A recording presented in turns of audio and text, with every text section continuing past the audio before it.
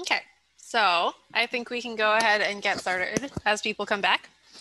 So I'm Sarah Losso, a PhD candidate at Harvard University, and I will be the moderator for this session. So just a couple quick reminders. The session will be recorded and then posted on the YouTube channel later for you to watch.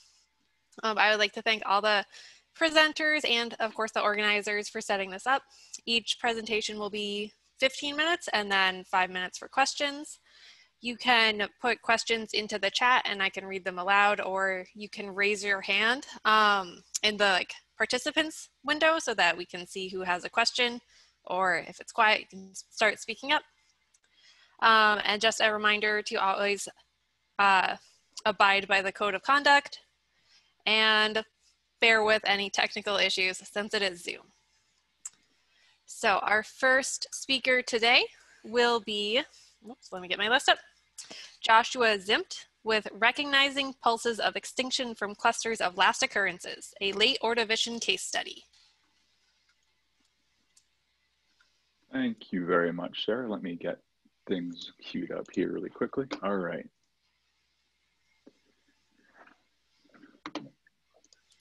The structure of the stratigraphic record is a primary control on patterns of occurrences in the fossil record.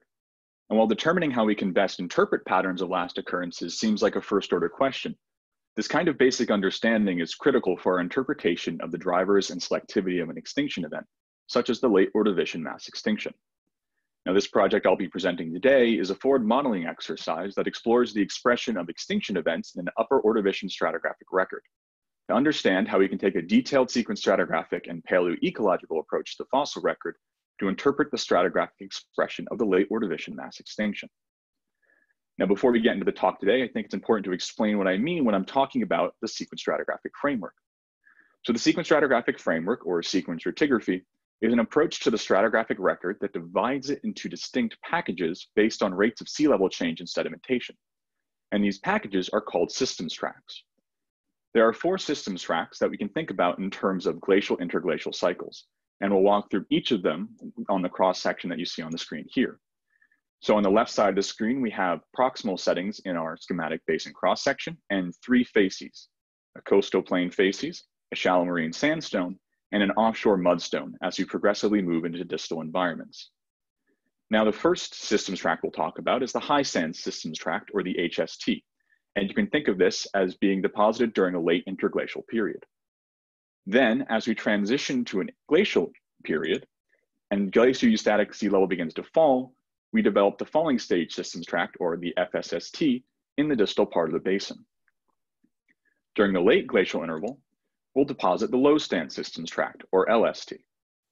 And then as we transition back to an interglacial and we have glaciostatic sea level rise, we deposit the transgressive systems tract, or the TST, which is followed by another high stand systems tract. Now, in addition to the 4 systems tracts here, I'd like to draw your attention to 2 other points. The first is that throughout each systems tract as sea level is changing, our facies migrate throughout the basin. And the second part is, no matter where you plunk down a stratigraphic column in this basin, you would never capture all 4 systems tracts. And these 2 things together have important implications for how we look at patterns of last occurrences in the fossil record. And this is because organisms have preferred environments, and in the marine realm, these are largely controlled by water depths. And these water depth controlled environments are recorded in the stratigraphic record as facies. Since sea level change controls the lateral and vertical distribution of facies within a basin, it also changes the distribution of taxa. And this results in last occurrences predictably clustering at certain sequence stratigraphic horizons, including subaerial unconformities, facies shifts, and maximum flooding surfaces. And we can see this in simple simulations of the stratigraphic and fossil records. So on the screen here, we have a simulated stratigraphic column from Holland 1995. In the left plot, we have stratigraphic position on the y-axis and a record of water depth on the x-axis. And you can see some of our systems tracts labeled here. On the right plot, we have the tabulation of last occurrences of simulated taxa in the simulation. And what will immediately pop out are these large clusters of last occurrences, which we might be tempted to interpret as a pulsed extinction event. However, we know from the simulation that there's a constant rate of background extinction throughout the simulation. And so in fact, the clustering of last occurrences you see at the stratigraphic horizons are a function of rapid changes in water depth and facies shifts. And we refer to these as stratigraphically generated clusters of last occurrences, as they represent the underlying expression of stratigraphic architecture in the fossil record and not elevated extinction rates. And this becomes particularly important when we think about the context of the late Ordovician mass extinction. So the late Ordovician mass extinction, canonically speaking, occurred roughly 445 million years ago and is expressed as two clusters of last occurrences in the upper Ordovician fossil record.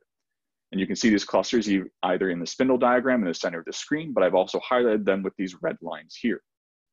The first and larger cluster of last occurrences occurs in the late Katian, and the second and smaller cluster occurs in the mid-Hernantian. Now, these two clusters of last occurrences are often interpreted as two pulses of extinction that are tightly linked to climate change. On the far right of the plot, we have an oxygen isotopic reconstruction of seawater from the late Ordovician from Finnegan et al. 2011 to indicate climate changes.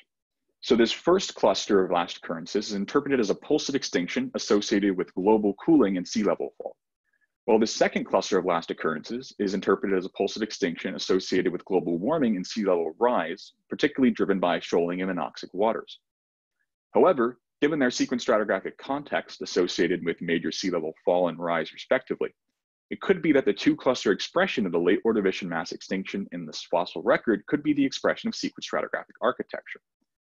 And this is particularly important as we see evidence of stratigraphically generated clusters of last occurrences in Hernantian sections worldwide. For example, on my study site on Anticosti Island in eastern Canada, we see clusters of last occurrences form across the Ordovician-Silurian boundary in tight association with major stratigraphic surfaces. For example, in this Ordovician-Silurian boundary section that shows ranges of brachiopod taxa, we see that clusters of last occurrences form an association with facies shifts, indicated by this rapid shift from dark to light blue in this column here, as well as clustering below major sequence stratigraphic surfaces such as unconformities. And considering and accounting for these stratigraphically generated clusters of last occurrences is important given that there have been recent alternative single pulse, multi-pulse, and prolonged extinction scenarios to explain the patterns of last occurrences in the upper Ordovician stratigraphic record. Thus, studying the sequence stratigraphic expression of the extinction event will be important for understanding the range of causal models that could produce this pattern in the fossil record.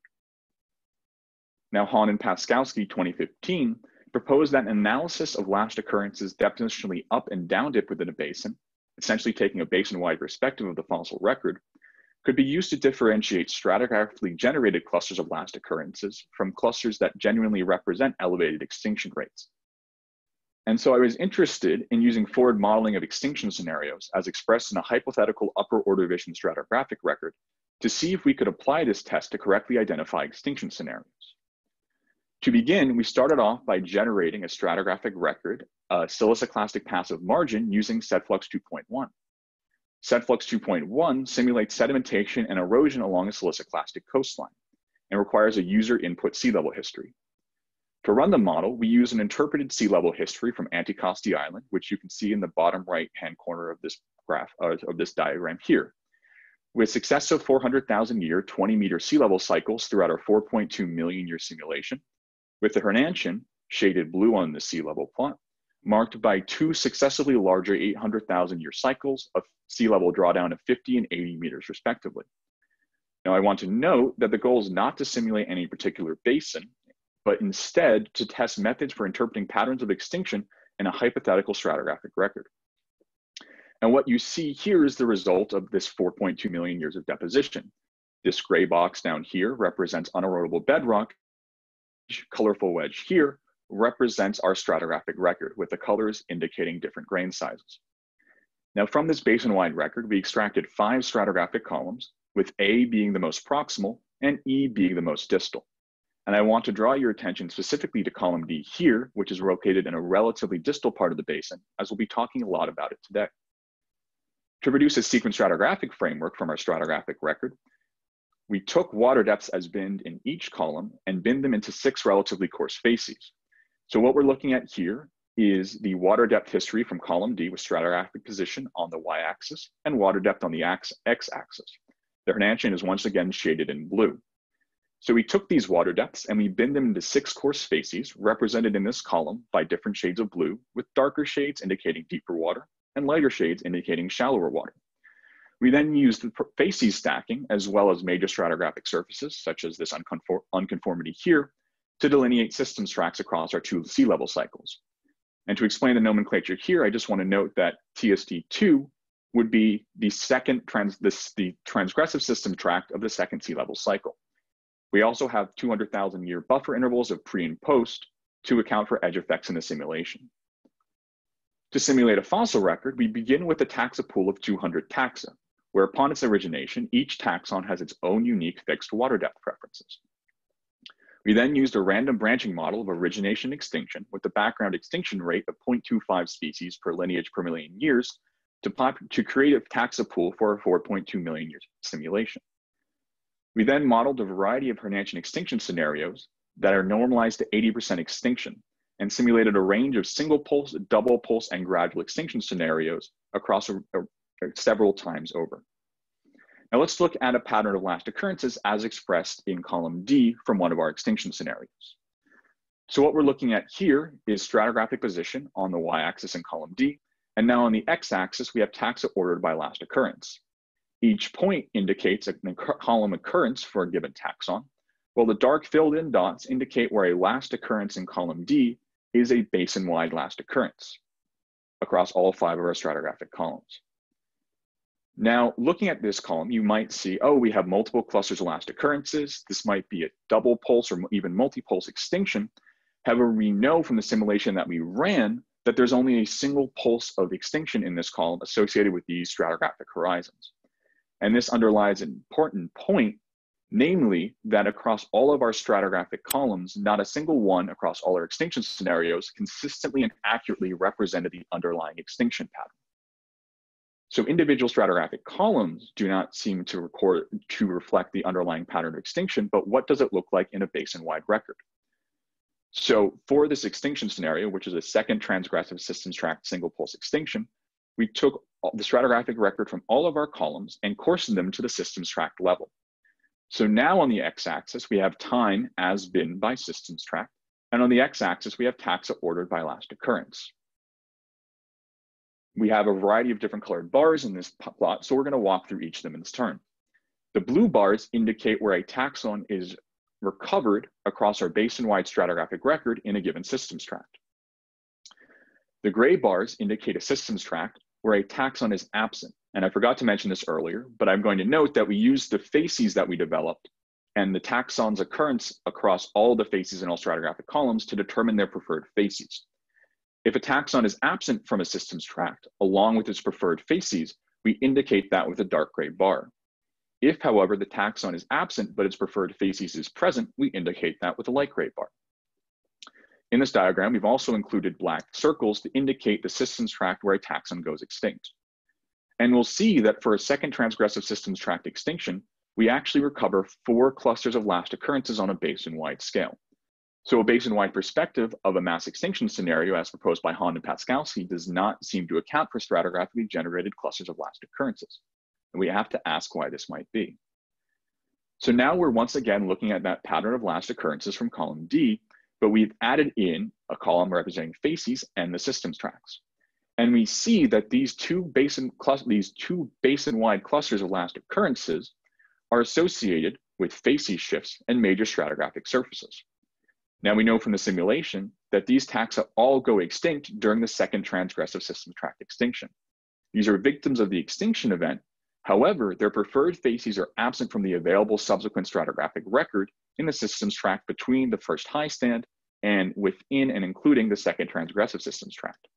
Thus, their basin-wide last occurrence falls in the first high stand systems tract, and a basin-wide perspective would not be able to correct for this backscattering.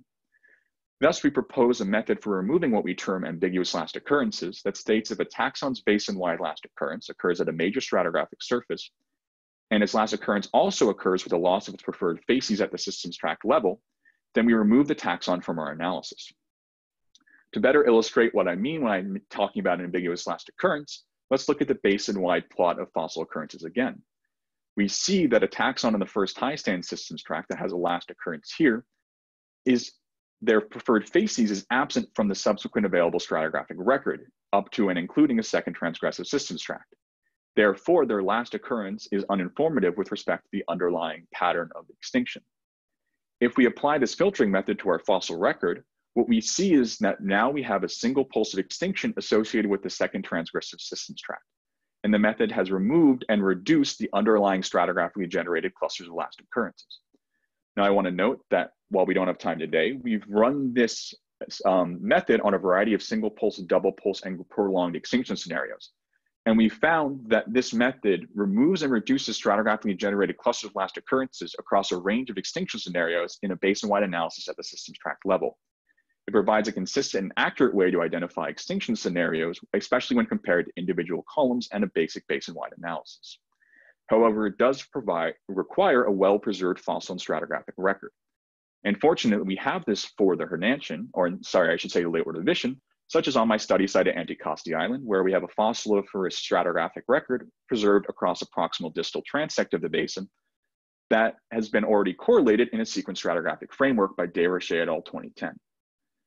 And so my goal for next summer is to return to Anticosti to conduct high-resolution sampling of stratigraphic columns across the basin, correlate these columns within a sequence stratigraphic framework to determine basin-wide last occurrences, and remove ambiguous last occurrences to determine the most likely pattern, timing, and tempo, and hopefully drivers of the late Ordovician mass extinction on Anticosti Island. Thank you.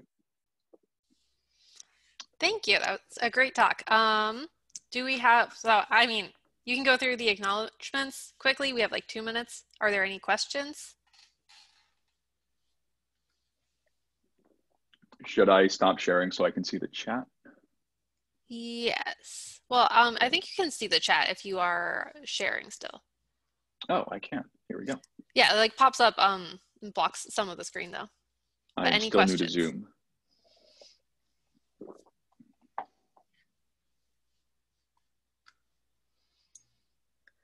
So Josh, were you planning to go to Anticosti in summer 2020 and had to delay till 21?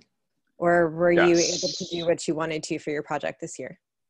No, so I did a preliminary analysis last summer, and that was primarily reconnaissance. So we have good data from 2 stratigraphic sections, but as I was out there with Andre, we're talking about trying to revise some of the sequence stratigraphic framework because the lithostratigraphy is really inconsistent.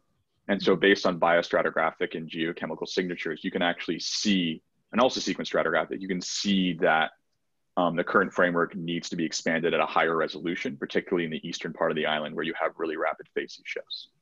So we only have a really preliminary data set at this point. So good luck next year. Thank you, fingers crossed. Yeah. Josh, I have a question. So I don't know that well how this sequence stratigraphic models work. How well constrained do you think the model output is, or what do you think is needed to improve it, if anything, that can be achieved? Yeah, so SetFlux itself is quite remarkable. So we're able to run the modules that make up the stratigraphic record in 100-year intervals. The thing that's missing, quite conspicuously, is a carbonate module. So we can only simulate siliciclastics, which is why we really, besides other things, we can't even begin to approach the complexity of a record such as Anticosti Island. And so one of the limitations is that we can't simulate any sort of carbonate stratigraphy using this model. Thanks, Josh. Great job. Thanks, Chris. May I give a short and simple question? I would recommend contacting him since we should move on to stay on schedule. Okay, sorry. But our next speaker is Cole Edwards with oxygen isotope trends measured from conodont apatite using secondary ion mass spectrometry implications for paleo-thermometry studies.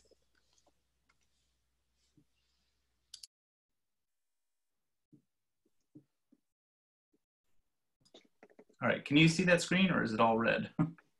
It's all red and it's like presenter mode. Oh, I don't know what I'm doing on this computer. If you go to swap displays, maybe? Oh, you are. There we go. Thank you. Okay, great. Thank you much. Thanks for coming.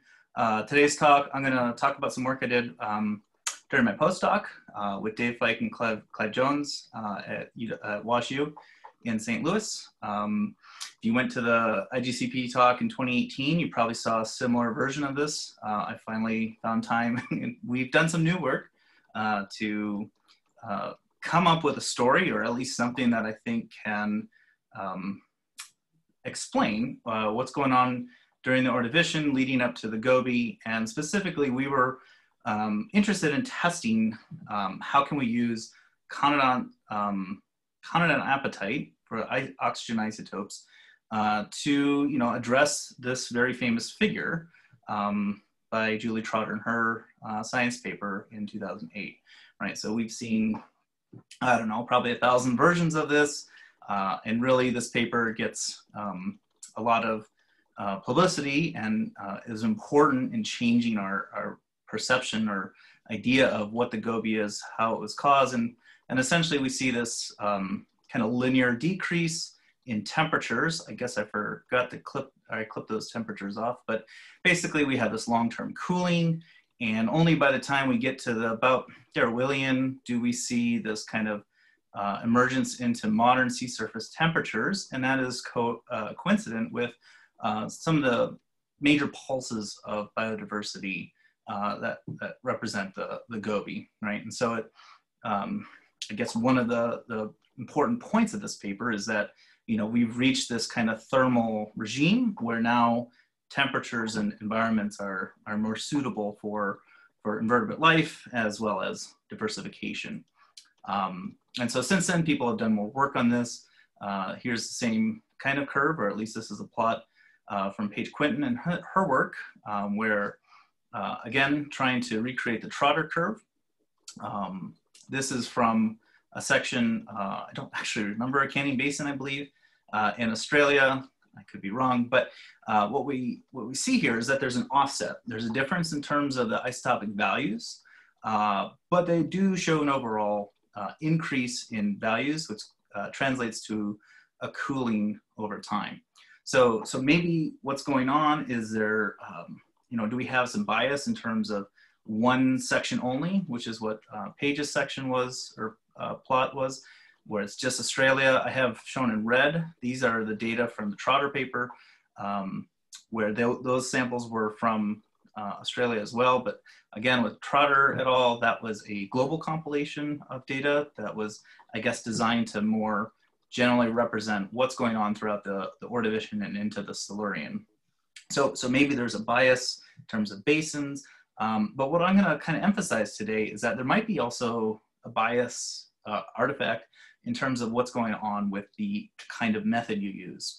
So with the Trotter paper, this is SIMS-based, so Secondary Ion Mass Spectrometry. She used a shrimp, one of these devices where you can have very precise spot analyses of your sample, and it can generate isotopic values from that. Whereas with the TCEA approach, right, this is the traditional method where these conodonts are, kind of bin. You take a whole bunch of them, you digest them in some acids, separate the phosphate and combine that with silver, and then run that through a TCEA device. And so what you're doing there is you're purifying that phosphate as opposed to just zapping the conodont apatite. And I'll talk about that in just a little bit. So just a little background here, these conodonts have been used quite a lot in the last decade or so in terms of trying to reconstruct paleo temperatures. We see people finding evidence of cooling going on. There are periods of warming. Sometimes we see no change, right? So here's a figure from Bugish et al. Where they see increase in values in terms of the conodonts. And so this correlates to a slight cooling time period. You see there's quite a lot of variability, several per mil sometimes between closely spaced samples.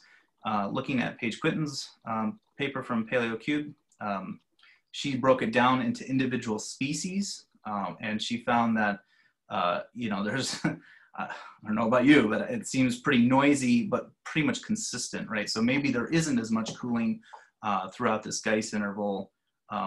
as one would expect. And so these approaches are, at least muddying the water a bit to me as to whether or not, or at least when I read them, as to whether or not we can use conodonts to generate temperature trends, right? So the point is that they can produce quite a bit of variability, up to about 2 per mil between replicates or regularly spaced intervals of sampling. So this idea of using apatite as a temperature proxy goes back to the work in the 70s by Longanelli and Nutti, where they would look at essentially bioapatite, right? So it's fish bones, teeth scales, whatever apatite forms they could find, and we can kind of construct a relationship, an empirical relationship, where you can estimate the temperature of an environment if you were only to know the isotopic value of the oxygen of the phosphate and that of the water in which the organism lived, right? So this is kind of a linear regression showing how kind of modern environments and bioapatite preserved there translates to the temperature, where you can directly measure that.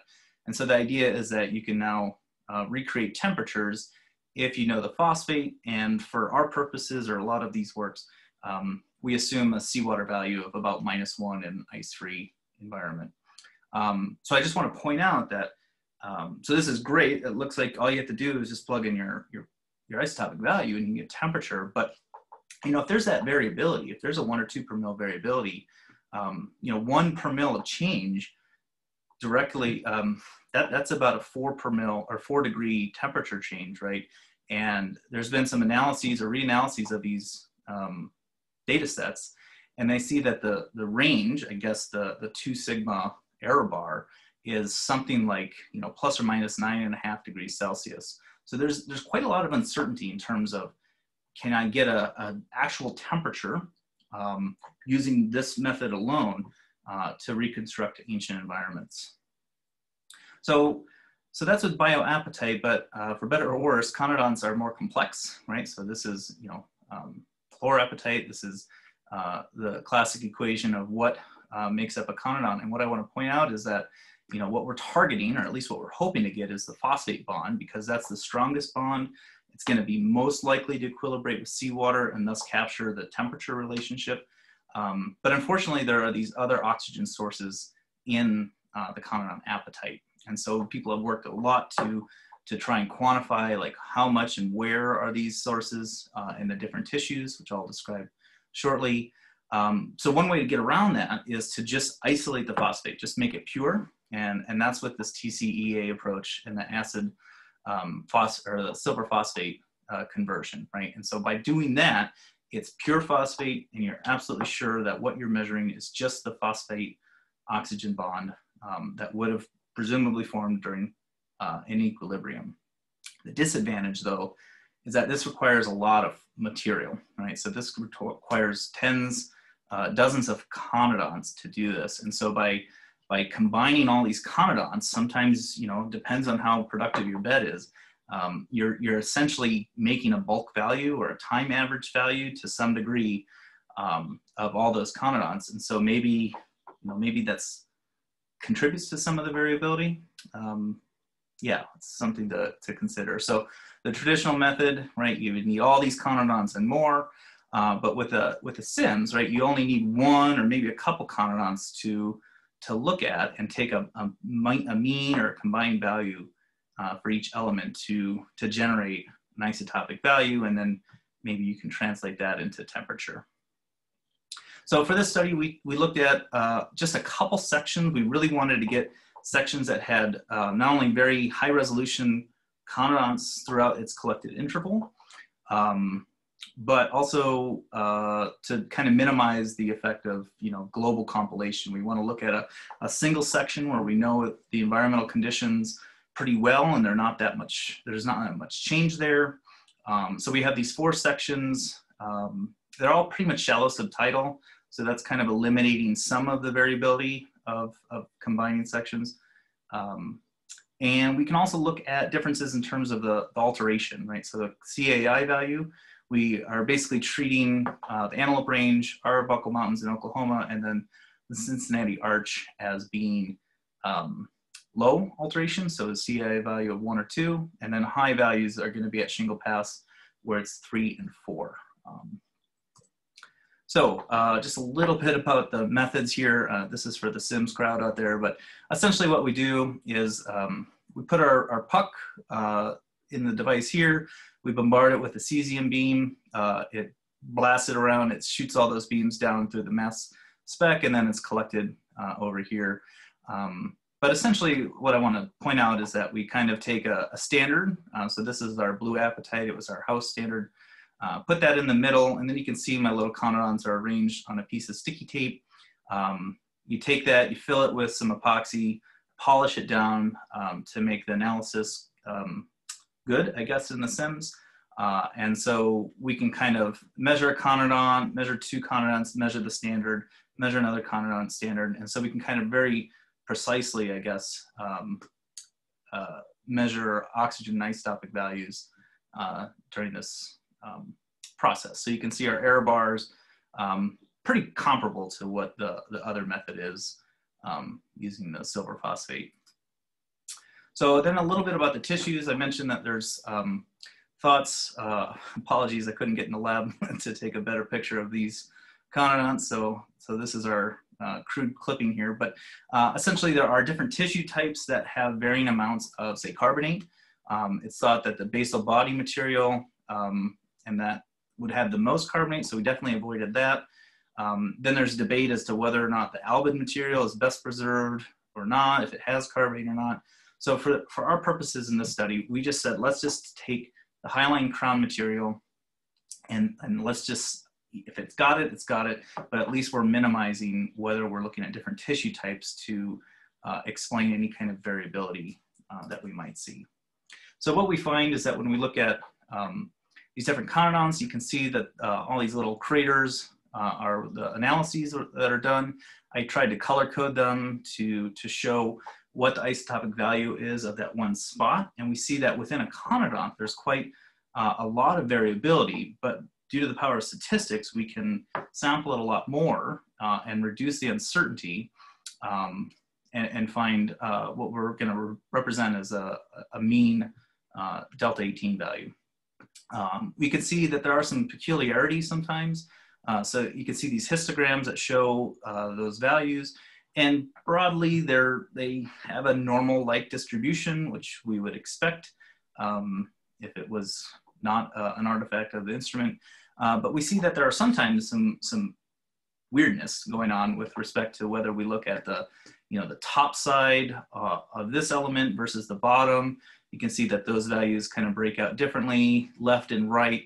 This is still something we're kind of exploring, but it could simply be the orientation of where that puck is relative to the incident beam. But the point is that most of our data come back with more or less a normal distribution. So that's with variability of a single element. If you look at multiple elements of the same species, we see quite a lot of variation. I'm not going to bore you with all these numbers, but you can see that with some of these species, we found quite a few of them and analyzed them from the same bed.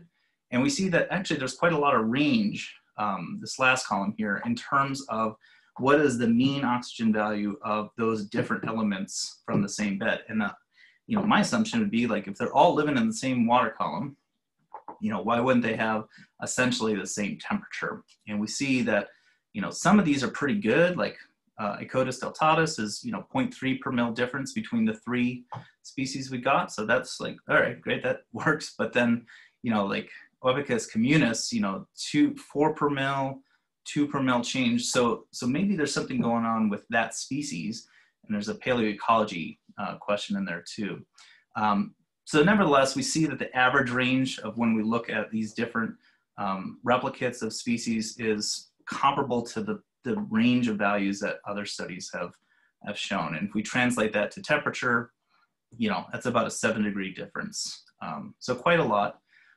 And we see that, oxygen values of surface waters change on a yearly, monthly basis, right? So this is just a simple animation that shows how isotopic values are, dancing around, several per mil at any given location in marine environments, right? So I guess the point is that we probably should expect some variability of conodonts whether it's during the lifetime of an organism, and that explains the variability of a single element, or maybe there's, migration or, movement of these conodonts in different water bodies to explain some of that. So if we show the data here, I'm going to kind of build this figure. So this is, here are the Trotter data. We have Albanese et al. In 2019 published a much more high resolution plot here, where they have CI values between 1 to 4. And this is a couple sections are combined here, unlike the global compilation. Oops, that didn't align right. Here's the data from Quinton et al. From the Kentucky sections. And so that was just focusing in on the Late Katian up here. And then if we look at ours, we are going to present our data as box and whisker plots, because in looking at the methods, it looks like a single data point here from, say, the Trotter study represents a median value from a few different elements. And so what we want to show is that actually this variation is kind of common, or at least expected. And so that's what's represented by these box and whisker plots. These data here are just a couple single elements where we couldn't get replicates. And as I build this more, we see the Arbuckle Mountains come in here. Antelope Range shows some overlap as well, maybe a slight cooling. And then what I want to focus on now is, so we took some of the samples that Paige didn't run from the Cincinnati Arch section and ran them with the SIMS. And we find something very interesting in that the SIMS data are almost always more positive, right? About 1.7 per mil difference. Trotter et al. In 2015 reported that they found there was about a 1 per mil difference in these values. And so we, for purposes of this paper, we're going to correct all the SIMS data by a -1 per mil, assuming that the TCEA approach, right, the approach that is shown in the white here, are more representative of the pure phosphate, and that these more positive values are probably representing an admixture of carbonate or hydroxide as well. So when we look at it all together, we do confirm that there is this cooling trend throughout the early to middle part of the Ordovician. The temperatures or values kind of stabilize through here. Maybe there's a late cooling stage going on. And then the question is, though, what are the actual temperatures? And so I'll conclude by showing again, here's the Trotter curve. I kind of flipped the temperature range. And so this is, if I take the kind of smooth line of the data from our study, we have a pretty good overlap between what Trotter found in our sections. Of course, there's some variability, but maybe that reflects local basin behavior. But I said there's got to be a correction applied. And so as we correct our data by 1 per mil, it actually pushes the temperatures to be even more, to be warmer. And it looks like, these temperatures are perhaps even warmer than what Trotter predicted in that 2008 study. And so maybe it's not even, until the late Ordovician do we actually get into temperatures that are consistent with modern values. So I'll just quickly conclude and say that, yeah, this is great. You can use the SIMS. You don't need as much conodonts to do this. And it doesn't look like the CAI value is a factor. I kind of forgot to say that, but we see nice overlap between the high and low alteration values.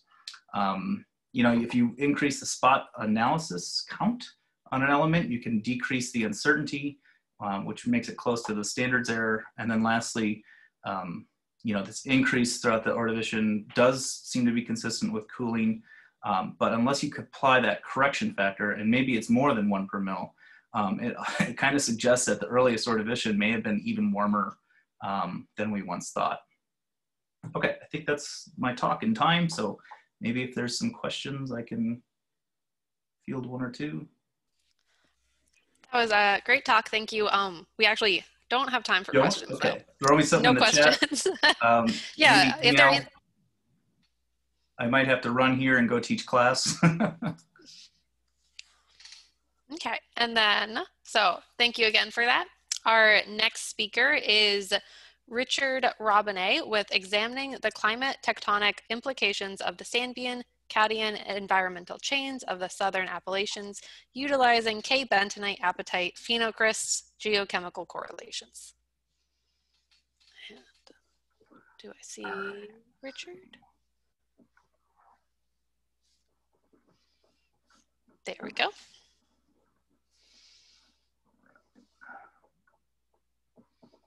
Okay.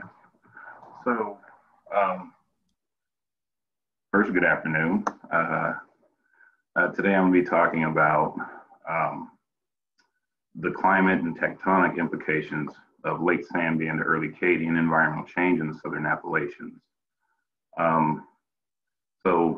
The co-authors on this work are John Haynes and Stephen Leslie from James Madison University in Harrisonburg, Virginia, and Occam Herman from Louisiana State University at Baton Rouge. So, we see several large-scale environmental changes that take place in the latest Sandbian to early Katian in rocks in the southern Appalachians, which is part of the southeastern margin of the Laurentia. These changes include the M4 M5 sequence boundary, which is the fifth third-order Mohacan age depositional sequence for the eastern North American mid-continent. So across this boundary, we see several changes in the environment. So we see a change from muddy matrix-supported warm water or tropical type carbonates to more skeletally supported cool water or temperate type carbonate.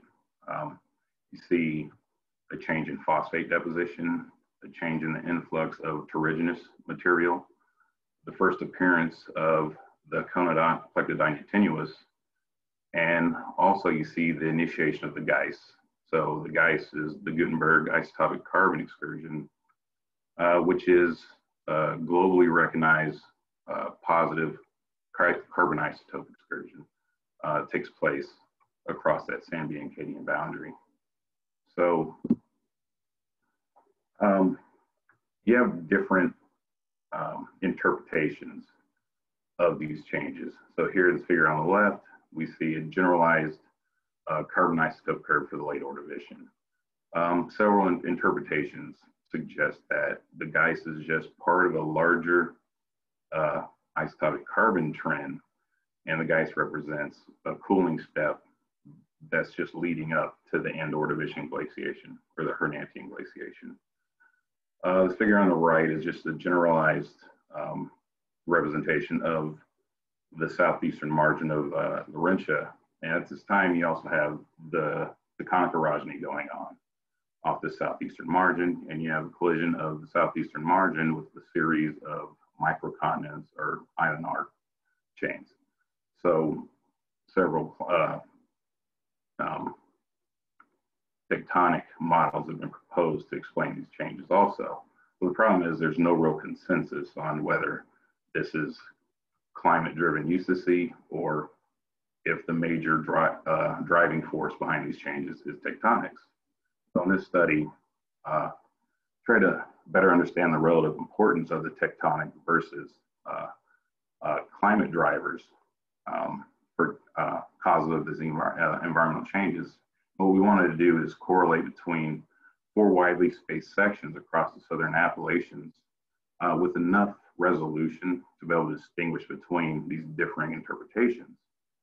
So we wanted to test the timing and synchronicity of these events.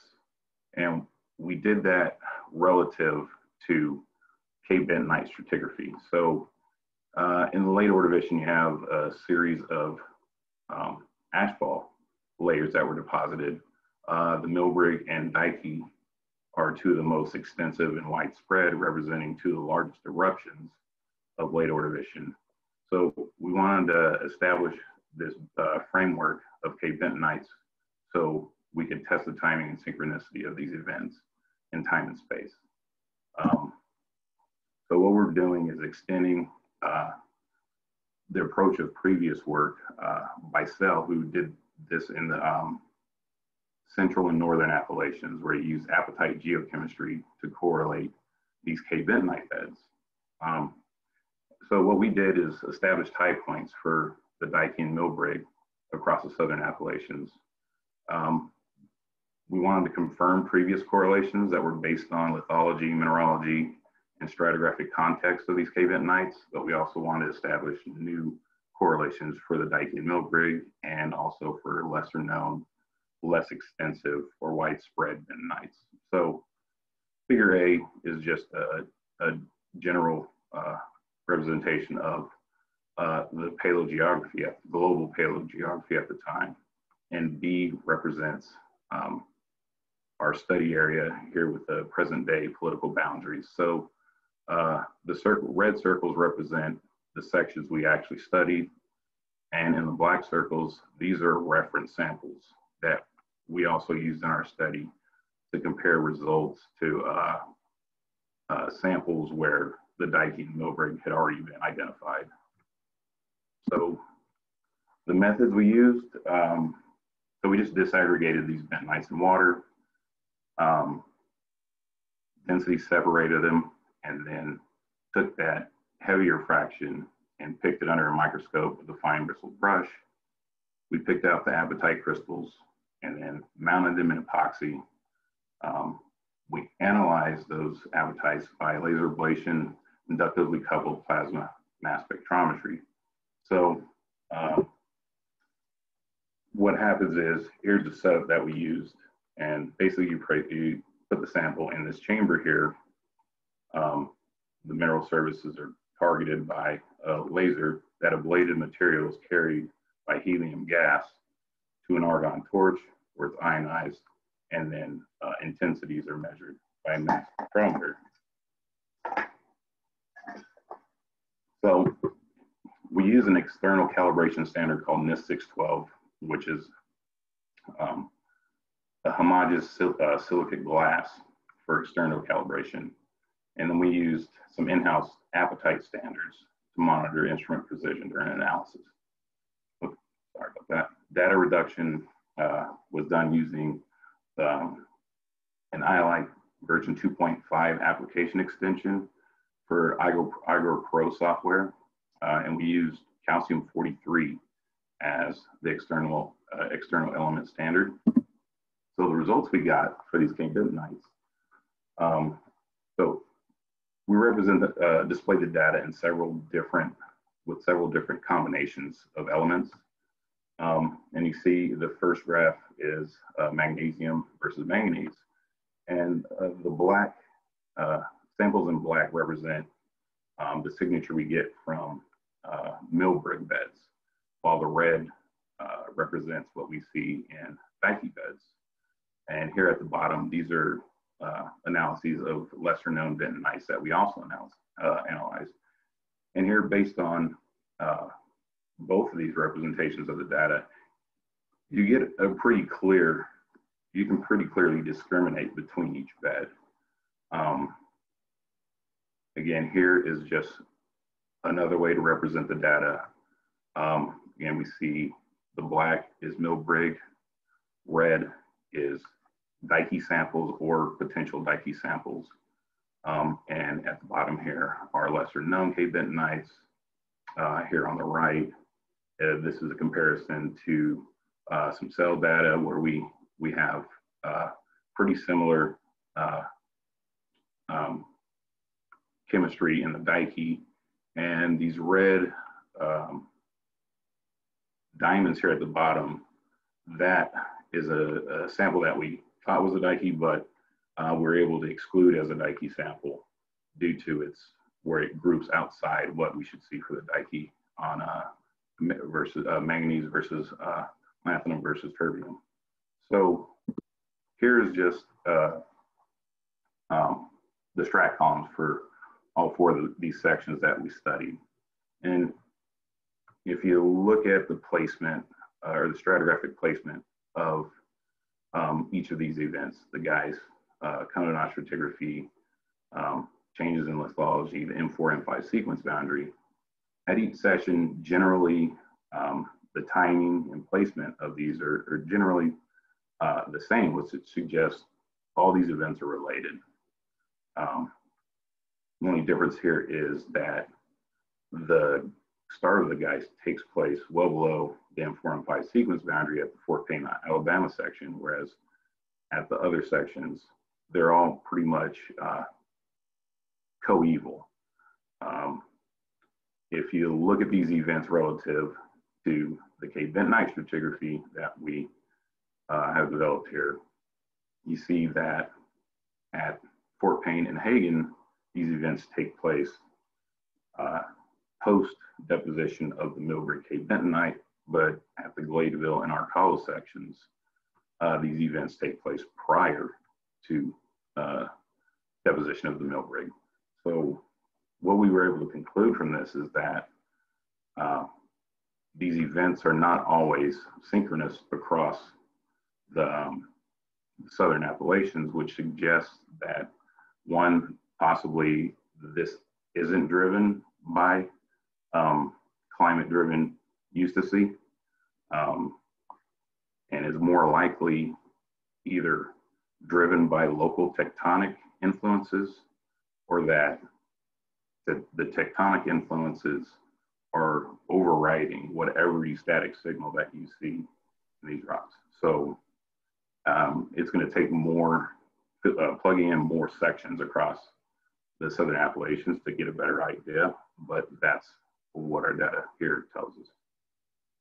That's all I have right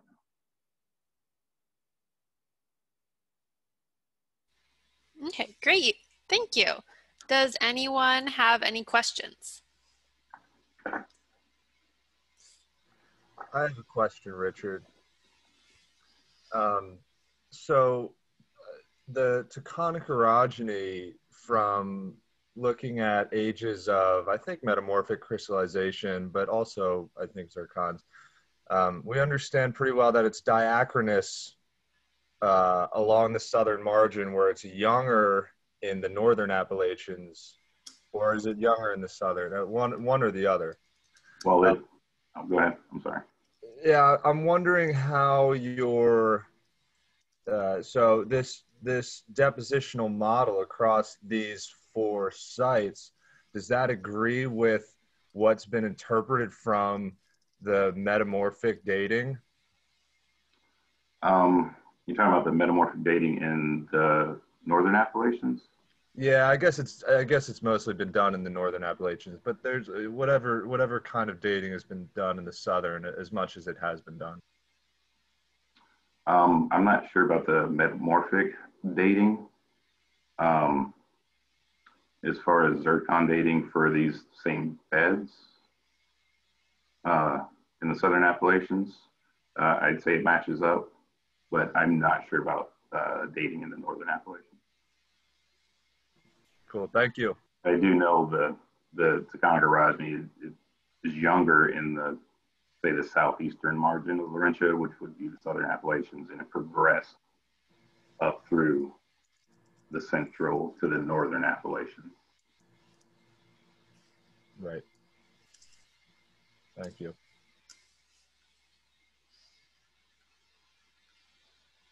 And any other questions?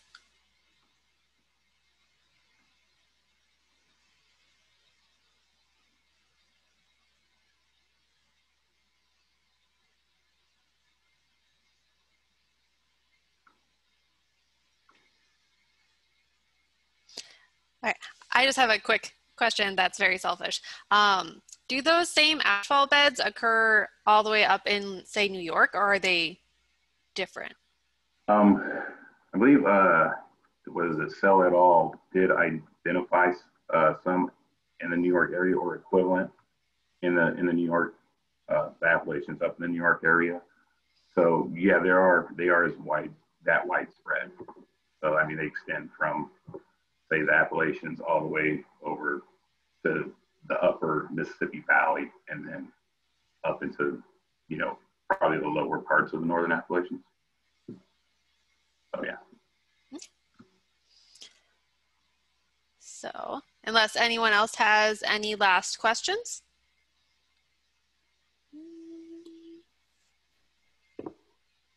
Oh yeah, and Steve Leslie wanted me to let everybody know that his name is misspelled on the abstract.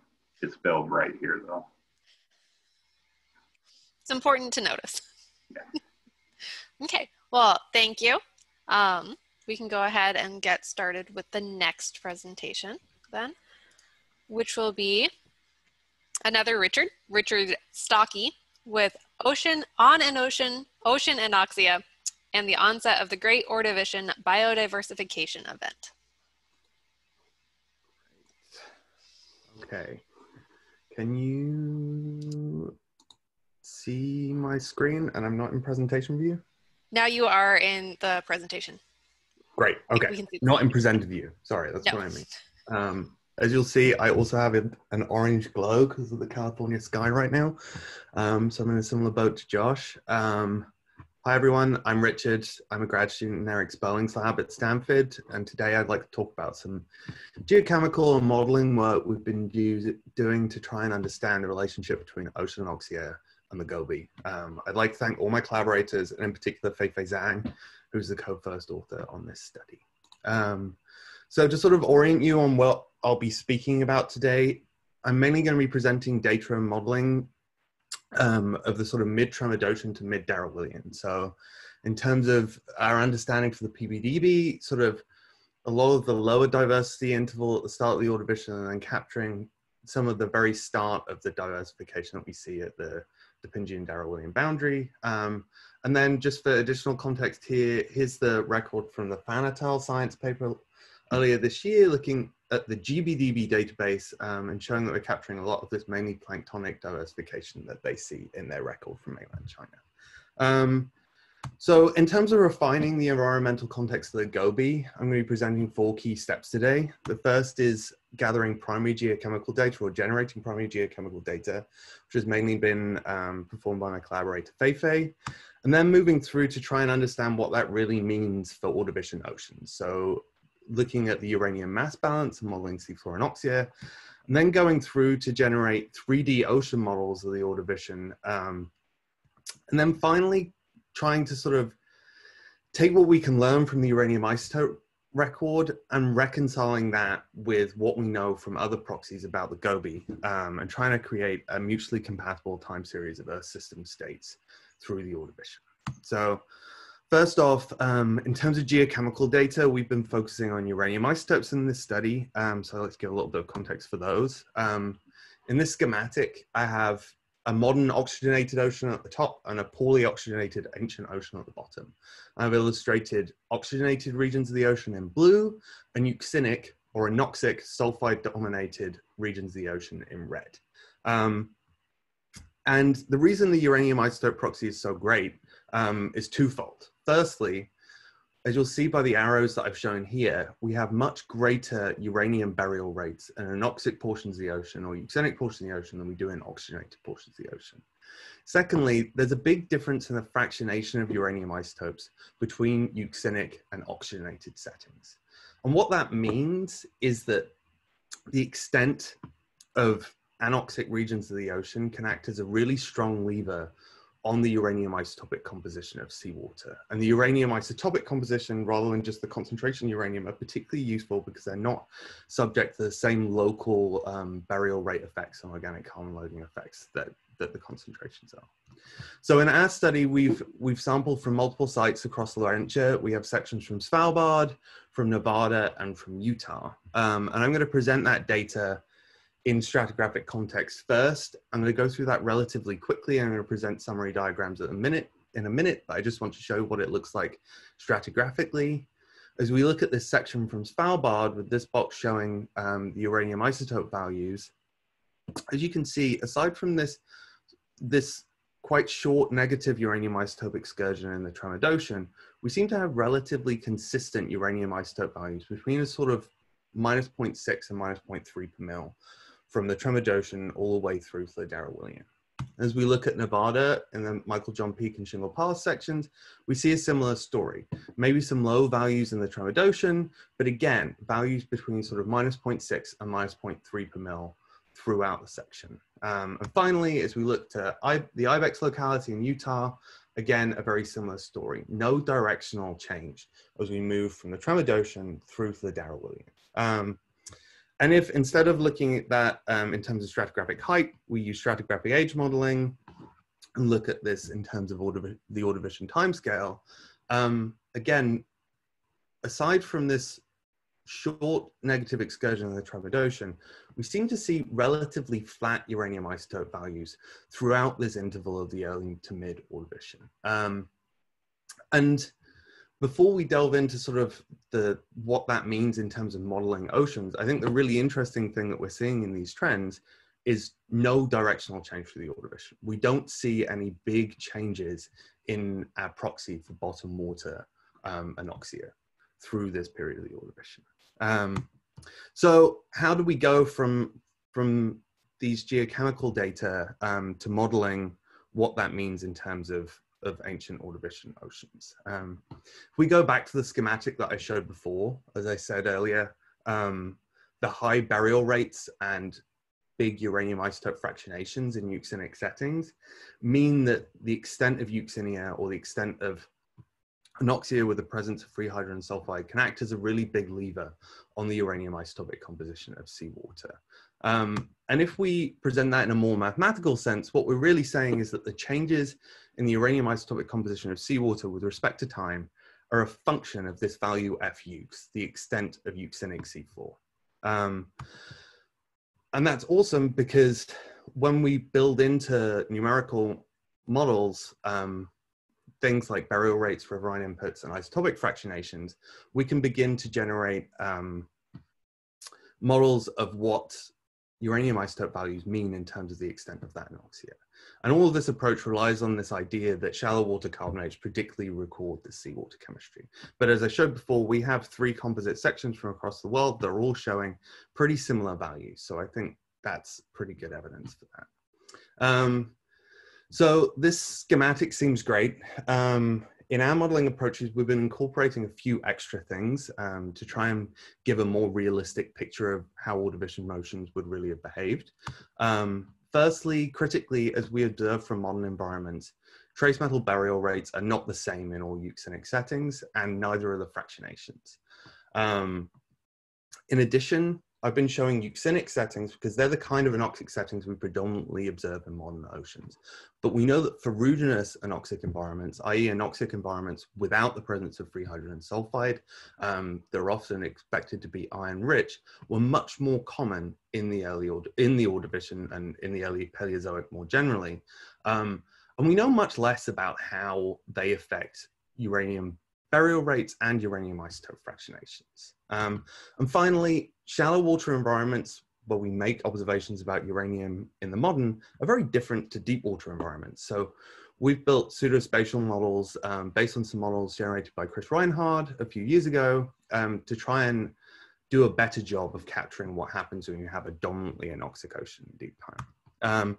So in our models, instead of the classical uranium isotope modeling framework, we say that the changes in uranium isotopic composition of seawater with respect to time are a function of this F-ux value, the extent of euxinic seafloor, and also a number of other things. And we use a Monte Carlo modeling approach to try and quantify our geologic knowledge as numerical uncertainty. And we published our first paper using this Monte Carlo mass balance modeling approach in Nature Communications earlier this year, looking at the Henantian-Redanian boundary. And this model included both molybdenum and uranium isotopes, but the modeling approaches are very similar. And in this study, we were looking at shale rather than carbonates, but again, very similar idea. And what we did here was we took these values that are classically treated as constants in trace metal isotope mass balance models. And then we found minimum and maximum observations from either oceanography or laboratory experiments. In our Monte Carlo approach, we ran our individual mass balance model 1,000 times for each of our scenarios of euxinia to try and create sort of probability maps of what a synthetic or what a predicted sedimentary value for a trace metal isotope in sediments would look like for a given extent of euxinic seafloor. This was the plot in our Nature Communications paper, but I'll focus instead on our plots for uranium and carbonates because that's more relevant to this work today. So here on the x-axis, we have this F-ux value. So the proportion of the ocean that is covered in euxinic bottom waters. And on the y-axis, we have a predicted value for uranium isotopes and carbonates. And if we now look at our Ordovician uranium isotope data, that stable uranium isotope data from the Tremodocian to the Darwinian, we can see that it clusters around this peak that we see at the high end with large predicted Fuchs values. And as you might expect, that results in a probability space for Ordovician extent of bottom water anoxia that sort of only begins to peak at sort of 3 to 4% of the global ocean, the global seafloor being euxinic, and then our uncertainty carries on until very high values, up to about 80% of the seafloor being euxinic. And critically, that's at least an order of magnitude more euxinia than we observe in the modern. So we have these stable uranium isotope trends, but what I want to move on to now is discussing how that might relate to other things we know about the Earth system across the GOBE. And to do that, I want to talk about 3D ocean models, specifically using the CGENI Earth system model. And the CGENI Earth system model was created by Andy Ridgewell, who's a professor at UC Riverside. And it was designed for the biogeochemical characterization of paleoceanographic problems. Really awesomely for people here, we now have an Ordovician tectonic configuration or continental configuration, CGENI. It was developed by Alexandra Pohl and Andy Ridgewell. And this enables us to model realistic, relatively high resolution Ordovician ocean biogeochemistry. And to look at an example of the kind of experiments we've been doing, we run each CGENI Earth system model for 10,000 years with a number of Earth system boundary conditions. The most important of which are carbon dioxide. So here we're running at 16 times modern CO2, 40% modern atmospheric oxygen, and 50% phosphate, ocean phosphate, or productivity. Phosphate is how we parameterize productivity in GE. And as you'll see, we get these relatively high resolution global maps, 3D global maps of the Ordovician Ocean. So we can predict for a given Earth system state what the dissolved oxygen concentration would be across the Ordovician seafloor and also in all of the 3D ocean cells above it. And that allows us to calculate a predicted Fuchs value or a predicted extent of anoxic seafloor for a given Earth system parameterization, which is really cool. So the final thing that I want to talk about is how we can reconcile these Earth systems models, not only with our uranium isotope data and what we've generated from our mass balance models, but also with the other things that we know about the Ordovician Earth system. So here I have the context figure from Stigall et al. Last year in P cubed. And as you can see, the range of our uranium isotope data overlaps with both at least the beginning of this predicted increase in atmospheric oxygen and also this gradual decline in oxygen isotopes. So this inference of global cooling through the Ordovician. And in our work, we've been considering 3 key levers on the extent of anoxia. Here I'm using F anox rather than Fuchs. You can consider the extent of anoxia and the extent of euxinia as pretty similar in the following plots I'm going to show, mainly because CGENI doesn't have a great ion cycle just yet, but that doesn't dramatically affect our results. So the 3 key levers that we see on this extent of anoxia, oxygen, which intuitively, as oxygen increases, the extent of anoxia is going to go down. Temperature, which affects ocean oxygenation both through solubility effects and also through organic carbon loading. And then productivity, which through oxygen utilization, the more organic carbon loading you give the ocean system, the more anoxia you're likely to generate. So to take a look at the system experiments we've been doing, in this figure, again, we have F anox, which is equivalent to that Fuchs value that we had from our uranium isotope models on the y-axis this time. And here's our predicted Ordovician ocean state based on our mass balance model. I should emphasize that this is a logarithmic scale on the y-axis. On the x-axis, we have atmospheric oxygen. And then here I'm showing points that are color-coded based on 2 temperatures, a sort of hypothetical hot Ordovician Earth system state and a cooler Ordovician Earth system state. We have lots of intermediates, but I'm not going to show all of those today just because it will make things even more complicated. And each one of these points represents a single 10,000 year Earth system model run, parameterized by 3 variables. So atmospheric CO2, atmospheric oxygen, and then some level of phosphate, which is basically how we drive productivity in this CGNE Earth system model. So for now, I'm just showing modern levels of ocean phosphate. And if we join up these system models with lines, our cooler simulation and our hotter simulation, we'll see that if we simulate a hypothetical cooling event, what that does is serve to bring down the extent of anoxia from well within our probability space to much closer to the edge of our probability space for early mid-Ordovician ocean anoxia. If we have a hypothetical oxygenation event, that has a very similar effect. Doing both in combination drives us pretty much out of our probability space, down off below the expected extent of anoxia based on uranium isotope values. And that's just a case study, but as in the next plot, I'll introduce what happens as you change marine phosphate levels. This is a complicated plot, but here I've just added in 4 of those sets of simulations where I've color-coded the phosphate levels based on the transparency of the line.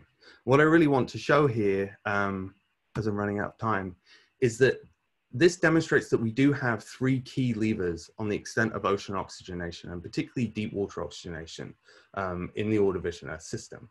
So as we oxygenate our atmosphere, we bring down the extent of anoxia. Cooling has a very similar effect. So if the trends that we see from other proxies definitely took place through this interval of the Ordovician for which we're presenting uranium isotope data, we'd suggest that we need an increase, at least to some extent, in productivity, assuming that the cooling and oxygenation is bringing us down off this probability space in order to counterbalance those other reconstructions of Ordovician environmental change. So just to recap, we present invariant uranium isotope trends between the mid-Tremodocian and the mid-Darwinian. Our error-bound mass balance models suggest that 3 to 100% of global seafloor was covered in euxinic bottom waters through the early mid-Ordovician. And really, I want to sort of advocate for our system modeling as a way to generate mutually compatible proxy reconstructions through the Ordovician and through other periods of Earth history. And we're considering 2 M-member scenarios, one in which our uranium isotope data is compatible with a relatively stable Earth system, and another in which an increase in nutrient supply and productivity is needed to balance out reconstructions of global cooling and or atmospheric oxygenation. With that, I'd like to thank these people, and I'm happy to take any questions. Great, thank you. It was an awesome presentation. And we do have time for questions, if anyone has them.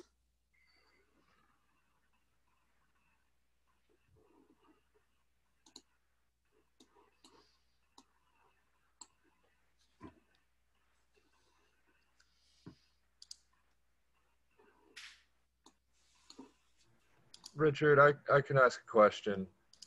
I'm wondering how the uranium isotope redox record, if it challenges anything from redox interpretations from any other isotopic proxies like carbon isotopes, things that are maybe, I don't want to say less robust, but more ambiguous at least with interpreting them as a redox signal. Right. I think my answer would be that it doesn't have to. I think one of the things that we've really noticed in our uranium isotope modeling is that the errors on the extent of anoxic seafloor that you're reconstructing with uranium isotopes can be pretty large. So there definitely are other things that are going to control carbon isotope trends other than the extent of anoxia. But I'd also highlight that you could still be recording changes in the extent of, say, organic carbon burial through time within the windows that we're reconstructing with our models. So there's sort of the more high resolution trends we're seeing in carbon isotopes certainly aren't invalidated by flat uranium isotope trends. I think they can totally be mutually compatible. Cool, thank you. All right, thanks.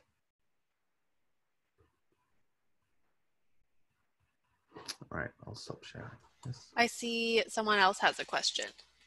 Oh, great. Yes, I have a question, which is basically when you mentioned your data that you put it into ages instead of the stratigraphy. And I wonder why you're not considering the stratigraphy, particularly for the mid-Darwinian, which is a lot of things happen during the mid-Darwinian. And I think stratigraphically speaking, it's very relevant when your data stop until which point, more specifically. Where in the mid-Darwinian you can see this, until when in the mid-Darwinian you see this stability, Darwinian 1 or Darwinian 2? Do you actually also, do you also cover the MDICE? So my understanding, my work on this study has been predominantly on the modeling, so I will caveat slightly with that. I'm not sure that we do capture the MDICE here. I think my honest answer would be it would be great to get more data through the Darwinian. I think that is hopefully an avenue for future work. Yeah, I totally agree. There are many exciting things to investigate in the Darwinian. Okay, no, I'm just wondering, like, until what point in the Darwinian do you think you are like? I would need to check with Feifei on Okay. that one. Okay, thank you. But thanks. And any other questions? Well, I have one, if there's time. Yeah. Oh, hi, Christian. Hi. I was just wondering, because you said that it was basically global data, or as I understand it, uranium is a global proxy, as I understand, but your data is from the lower latitudes in Dorinthia. Does that in any way affect your model, or would it be global as such? I don't think so. With these global proxies, there are always caveats to what we call global, and there certainly are local factors that can govern uranium isotope signals. I'm very reassured by the fact that we're seeing very similar trends between different sites, and particularly with Svalbard being on the other margin of Laurentia relative to Ibex and Shingle Pass and Michael uranium isotopes are a very difficult measurement to make. It would always be awesome to have more data. I'd love to see data from sort of a non-low latitude site in this as well. Whether we'll get there or not, I'm not sure, but that's certainly something that will hopefully come with time. Thanks. Thanks, Kirsten. Okay, thank you again. And our next speaker is Eric Sperling with an exceptional record of early Paleozoic redox change from the Road River Group, Yukon, Canada. Great. Thank you to the organizers. I presume everyone can see this correctly. Yep, great. I picked up a bit of smoke riding in through the California wildfires, but hopefully my voice will make it through this talk. So I'm going to be talking today about a project we've been working on in the last 5 years in the Road River Group of Canada. I'd like to thank all of these co-authors who've contributed to the project, as well as our funding sources, SPODS, NSF, Yukon Geological Survey, and the Sloan Foundation, and also thank the organizers for putting on such an awesome online set of talks. So following on from Rich's talk, which focused on the carbonate record, I'm going to ask a somewhat similar question, which is, does the shale geochemical record support a more oxygenated global redox landscape through the main pulses of the GOBE? And there's about a million things I could talk about in terms of the Road River Group, stratigraphy, and geochemistry, but I'm going to try to focus as much as I can on this question. So those of you who know me will know that I haven't actually done that much focused work on the Ordovician radiation, or indeed the Ordovician. Most of my work has been focused on looking at Neoproterozoic records of environmental change and kind of the ecological or ecophysiological effects on animals and whether this environmental change would have affected the course of animal evolution in the Cambrian radiation. So I've done a lot of my work up here in places like the 15-mile group about 810 million years ago from the Ogilvy Mountains of Canada.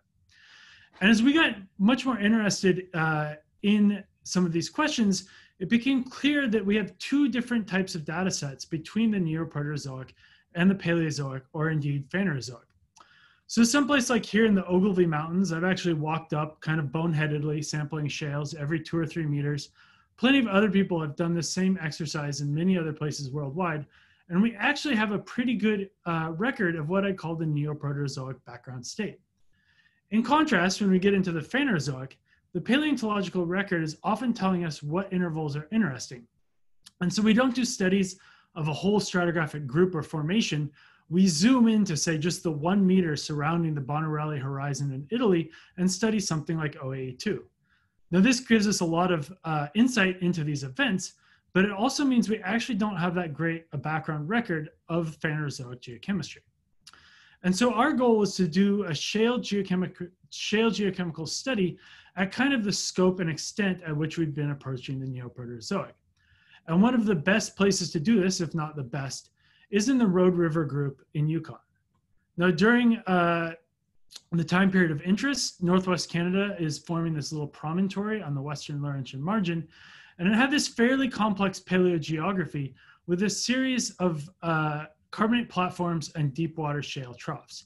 And particularly, we're looking in the Richardson Trough at the Peel River section, with the Ogilvy platform on the Yukon Block to the west and the Mackenzie platform to the east.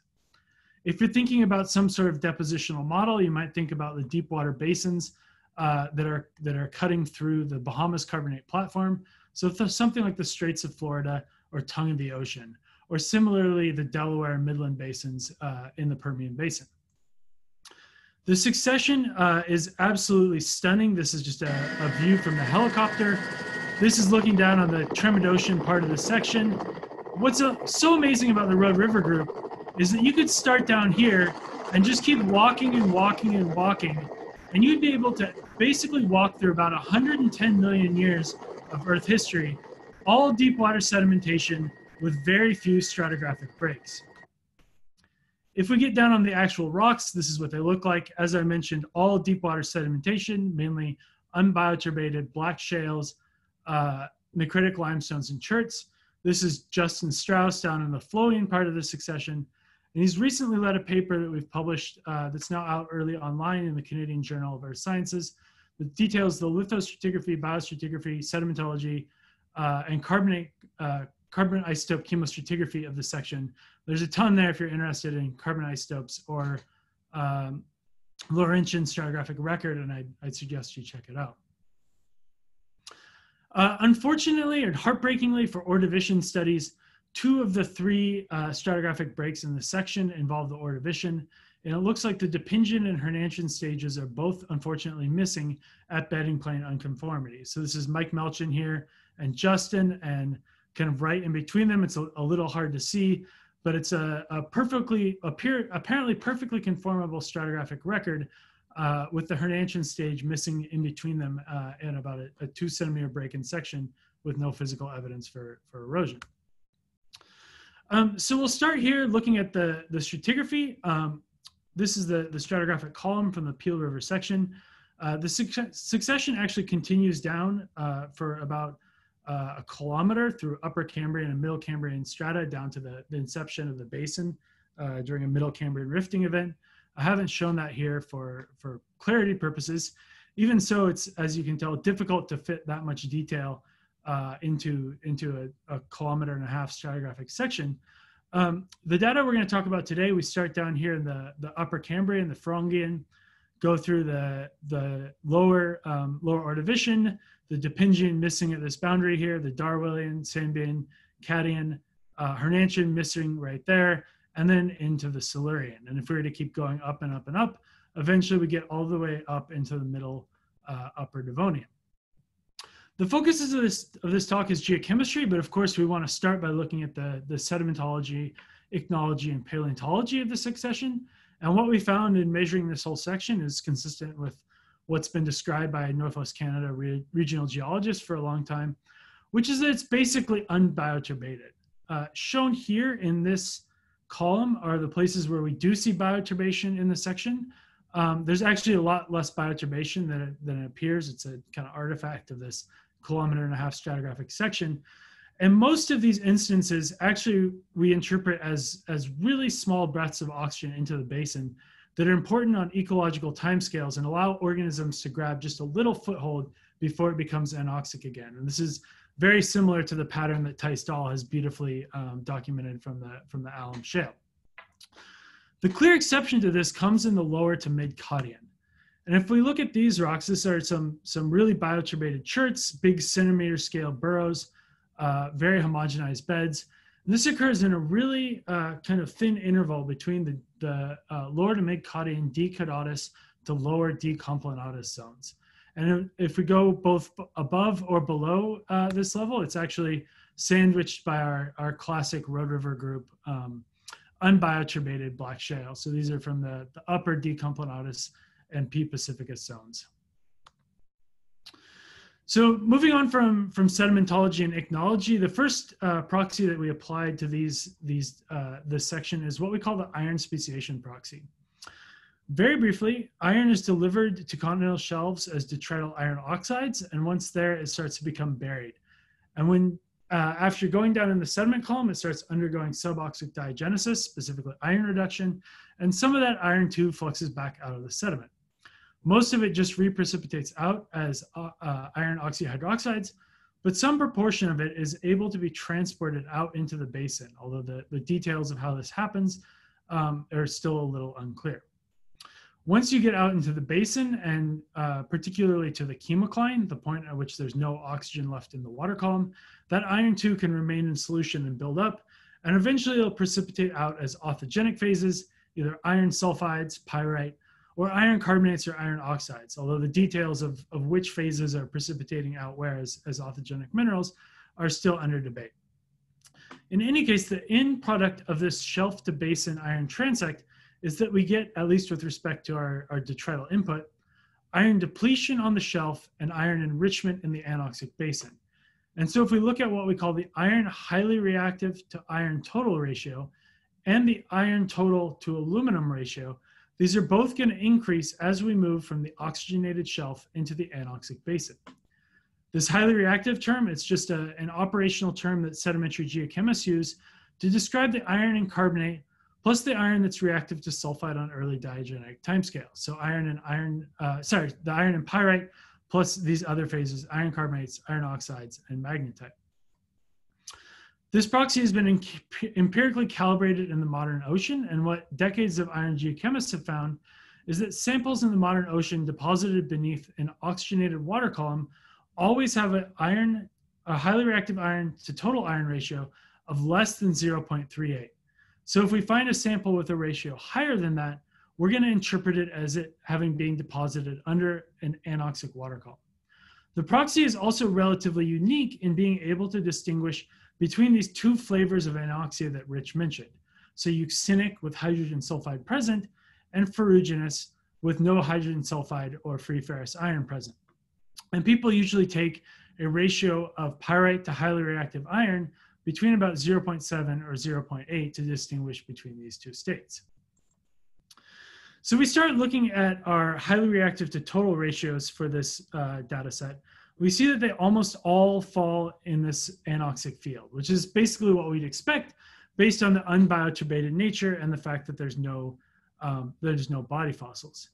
Interestingly, in this highly intensely burrowed area, we actually do the little thin shales that we see do actually still fall in the anoxic region, which is a little strange, although I know there's actually a lot fewer samples in that little region than we'd expect.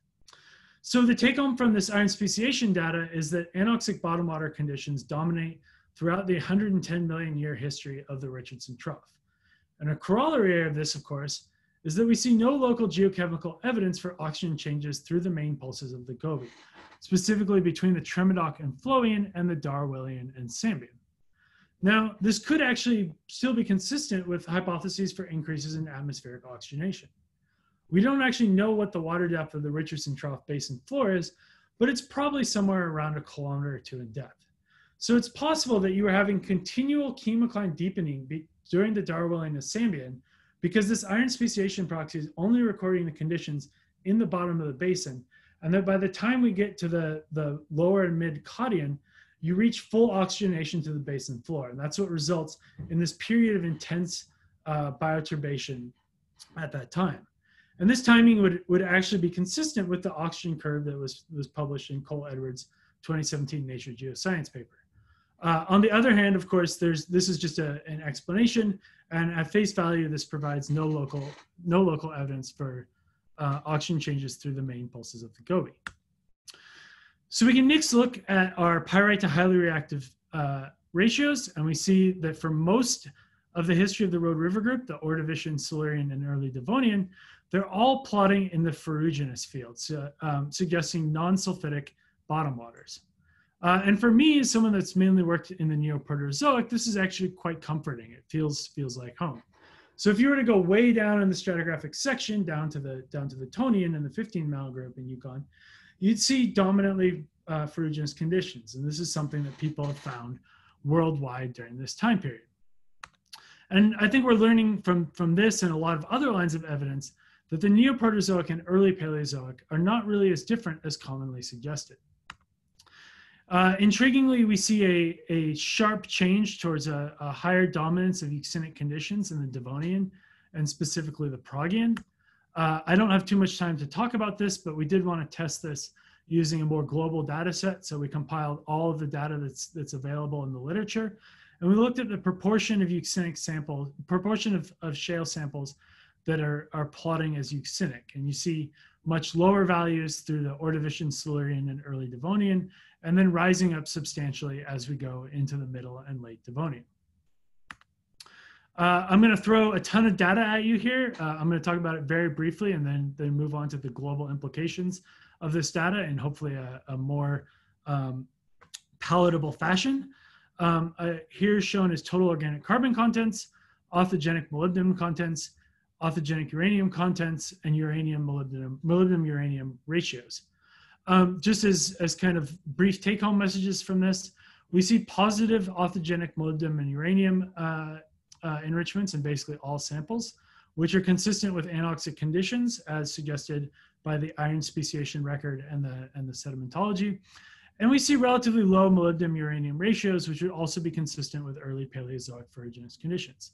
And then finally, we see major increases in molybdenum and uranium authigenic enrichments as we go into the early Devonian. Instead of talking more about this data, I'm going to give a brief intro into how we interpret these records as a window into global redox landscapes. So these figures will look pretty similar to Rich's. It's kind of the same idea, only using mass balance of elements instead of isotopes. We have up on top a modern well-oxygenated ocean, and down here an ancient poorly oxygenated ocean. So in the modern, most of the dissolved redox-sensitive elements are delivered via riverine flux, and once in the ocean, their most effective sinks into the sediment or removal pathways are under reducing or euxinic conditions, depending on the trace metal. Now in the modern ocean, there's actually very few true anoxic or euxinic areas. So you could think of this as like a big bucket with something coming in and very few holes in it. So the level in there, our level of dissolved metals actually builds up. Now, because the amount of authigenic enrichment that you get in an anoxic setting will be directly related to the size of your dissolved metal reservoir, if you look in a well-oxygenated ocean in any given anoxic area, you're going to expect to see on average high sediment redox sensitive element concentrations. In contrast, if we look at an ancient poorly oxygenated ocean, same flux of elements, only in this case we have our reducing sinks everywhere. It's like having a ton of holes in your bucket. You're going to end up with a really low dissolved metal reservoir. And if you look at any particular anoxic area, you're going to see low redox sensitive element concentrations. So these are all the data, both our data from the Road River group and globally. They're separated out by redox phases. So these plots on the top of authigenic uranium and uranium TOC ratios are all samples with iron geochemical data for anoxic conditions, whereas these molybdenum plots below are only samples with iron speciation evidence for euxinia.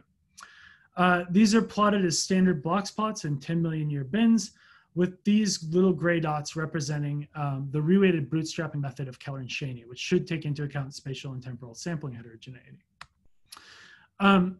And we're going to interpret this in this canonical framework with higher levels representing an increasingly oxygenated global seafloor redox landscape. So if I were to kind of just draw some cartoon diagrams through these figures, what we're going to see is broadly consistent between the different proxies. So if we look at authigenic uranium concentrations, we're going to see higher levels in the upper Cambrian, Tremidocian, and Florian, going down in kind of the Darwinian Sandbian, and then going way back up in the lower and middle Devonian. Authigenic molybdenum, high levels in the early Ordovician, crashing back down, a couple of wiggles, going back up again in the middle to upper Devonian. Uranium TOC ratios, again high, perhaps a slightly later decline, and a more muted increase as we go into the end of the Devonian. And finally, molybdenum TOC ratios, high levels in the Tremidoc and Florian, crashing back down, again some wiggles, and going back up again, perhaps a little bit earlier than some of these other records. So some of these samples likely have to do with sampling, some likely have to do with the different behaviors of these different elements, but clearly we're seeing evidence for a dynamic early Paleozoic redox landscape. And in particular, all of these records are suggesting that we're pointing towards a more reducing global landscape as we move from the Tremidocian and Florian through the main pulses of the GOBE. So in conclusion, we see evidence for long-lived early Paleozoic deepwater anoxia in the Richardson Trough, and also evidence for a dynamic redox landscape through the early Paleozoic. And this does not appear to be a state change from the Neoproterozoic. So we're often told that kind of as we go through the Neoproterozoic oxygenation event, we enter this different world. And I think we're learning from a lot of different data sets that that's just not the case. And in particular, we see in the Road River group, there's about an 80 million year period that's characterized by the persistence of ferruginous conditions, both in the Road River group and globally, that looks very similar, at least in that respect, to the Neoproterozoic. Both our local geochemical and our global shale redox proxies suggest there's no change or a change towards more reducing global redox landscapes through the GOBE. I think this is a pretty strong signal that is coming out of the shale redox landscape. But as Rich talked about, there are different ways that we can interpret these such that they would be consistent with atmospheric oxygenation. So we talked about, with respect to the local proxies, how we might have had continual chemocline deepening in the Darwinian and Sandbian with full oxygenation of the basin in the lower and mid-Katian. Likewise, Rich showed how atmospheric oxygenation is a big control on the seafloor redox landscape, but other factors, particularly temperature and primary productivity, are really important. And some of these could have been balancing out an increase in atmospheric oxygen such that our global redox landscape stayed the same.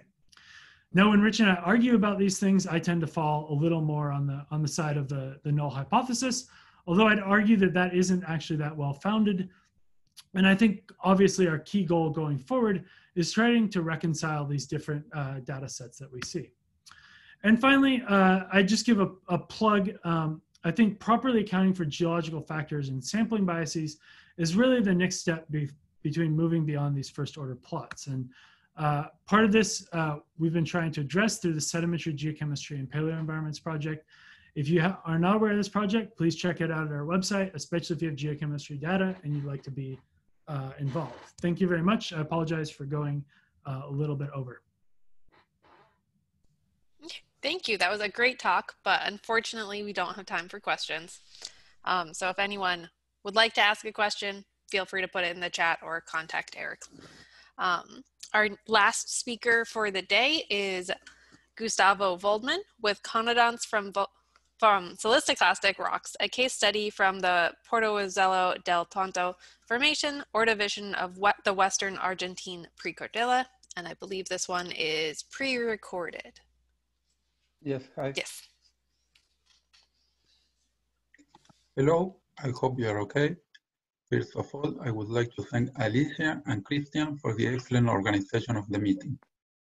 In this presentation, I will show you some recent advances in the conodont study of the Argentina precordillera, with emphasis on a recently studied conodont fauna collected from the siliciclastic Portezuelo del Dontal formation, and discuss their biostratigraphic importance.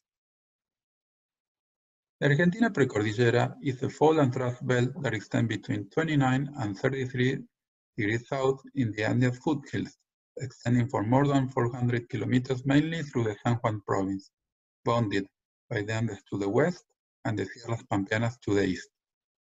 The precordillera plays a key role in a number of West Gondwana tectonic reconstructions for the early Paleozoic.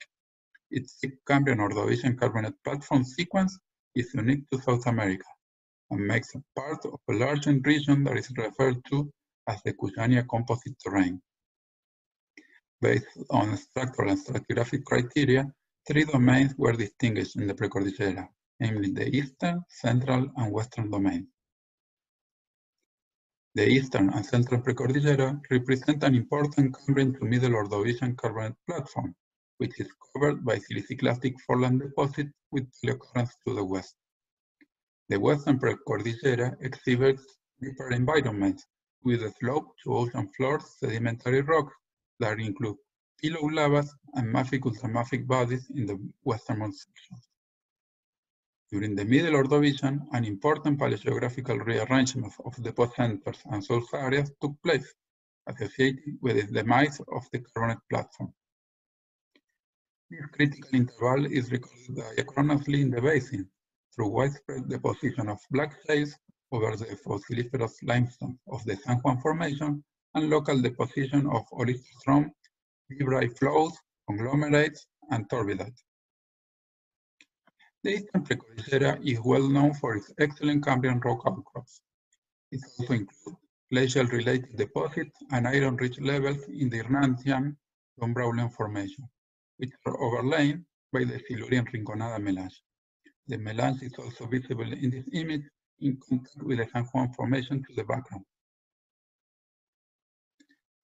Following Carrera and co-authors and Mestre, the Gianfipla-Coñatus Casus zone is present at the top of the San Juan and the base of Los Azules formations in the Villicum range. Lower Late Ordovician conodonts were recorded in La Pola Formation in the Villicum range by Heredia Milana, whereas later Rewillian conodonts were obtained from alloxonoclasts at the base of La Cantera Formation by Albanese and co-authors. The oldest conodonts from Central Precordillera were recorded in the lower levels of the La Silla Formation at Cerro La Silla by Leonard and colleagues, who obtained a Clavohamulus hinsei phonon, indicative of the upper subzone of the Furangian Cordillodus intermedius zone. Mango and Albanese established a detailed biozonation from the middle Trebal Dojan, Paltodus del Tifel subzone of the Paltodus del Tifel zone at the top stratum of the La Silla Formation up to the lower Dapigian in the upper exposed levels of the San Juan Formation. Other classic stratigraphic sections of the Central Precordillera with outcrops of the San Juan Formation are Pachaco, whose faunas were originally studied by Serpagli, and the Niquiville section, proposed as GSSP for the Middle Ordovician and its auxiliary section of Talacaster. The main Ordovician stratigraphic section from the Central Precordillera for conodonts are indicated in this map. The stratigraphic column from La Tisca reflects the drowning of the open marine San Juan carbonate platform towards graptolitic black shales in more restricted environments, which occurred almost synchronously in the central section during the early Middle Rewillian Gianfipla-Coñatus Crassus zone. For example, a rich conodont fauna indicative of the Gianfipla-Coñatus Crassus zone was recovered from the uppermost levels of the San Juan Formation and the lower levels of the Los Azules Formation at the Oculta Creek. Moving forward to the west are the outcrop of the Los Sombreros formations, which represent the western continental margin slope deposit of the Argentina precordillera. The stars on the map indicate the main study localities. These are the outcrops of the Los Sombreros Formation at Los Túneles and Puerta de Ancaucha. It's worth noting that the resedimented gravity flow deposit includes conodonts with high K values preferable to the Tremadocan Paleo zone, whereas autochthonous conodonts recovered from the Darwinian matrix and calcarenite fields present a K3. The Los Sombreros Formation was also sampled for conodonts at Aguada de la Cueva, El Salto, and Ojo de Agua creeks. Species characteristic of the Pharangian resultant to simplex subzone of the Cordodos intermediate zone and the Tremadocan Macedonian zone were obtained from breccias, mastones, and calciturbidites. The west of Hatchel, the Los Sombreros Formation is covered by the Darwinian to early Zambian Yerba Formation.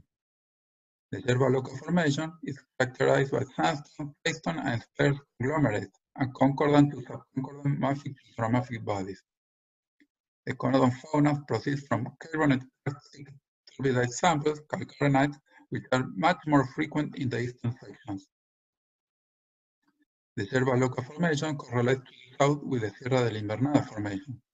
This unit is similar to the Yerba Formation, although it resembles more siliciclastic shelf environments than deep marine turbidites. It crops out for circa 60 kilometers along north-south Sierra de la Invernada, varying between 1,000 and 4,000 meters in stratigraphic thickness, probably involving tectonic repetition. The siliciclastic succession is relatively well known by its conodont and graptolite content, ranging in age from Darwinian up to Katian. The Sierra de la Invernada Formation is dominantly siliciclastic, yet includes frequent calcarenite levels interbedded, reaching conodonts and more rarely graptolites. Continuing to the south from Sierra de la Invernada, the Portezuelo del Tontal Formation comprises the siliciclastic deposit with turbiditic features that crop out in most of the Sierra del Tontal, the highest range of the Precordillera.